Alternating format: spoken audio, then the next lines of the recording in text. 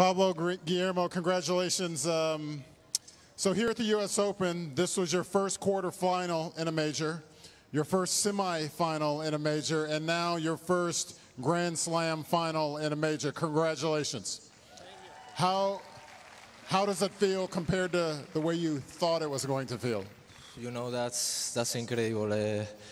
I think I never dreamed to be here tomorrow playing the final, but I'm really happy because I think we are playing these weeks really good and with more confidence. So for me and for him, I think that's something incredible. So very happy. Guillermo, what about you? How does this feel compared to what it was like dreaming about this moment as a kid? Well, normally we play singles, but we are trying during all the year plays doubles in the small tournaments, in almost when we are together in the same tournament. But we are feeling really good these 2 weeks. Playing really comfortable, playing with a friend, playing with a really good relationship. And, even if we are playing doubles, it's a Grand Slam final and we are really, really happy.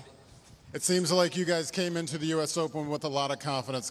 Pablo, a win in Winston-Salem in singles. You a win in Winston-Salem in doubles. Do you see it that way? Was there a lot of confidence coming in? Yeah, of course. I'm playing with really confidence. I won in Winston-Salem my first ATP title in singles. So for me, that's something amazing.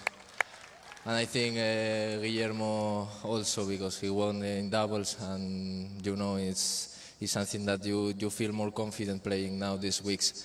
I play really good in singles in US Open also, so it's something incredible for me. How do you like playing in front of U.S. Open New York crowds? Yeah, always, when we play here in the U.S., the people enjoy a lot. It's really crowd. And we love the tennis player when the people are coming to watch and enjoy the tennis. It's really important for the sports and, of course, for us. Thank you for coming, and I hope that you come for the final. Congratulations, guys. Well done. Thank you. Thank you. Guys, one more big round of applause.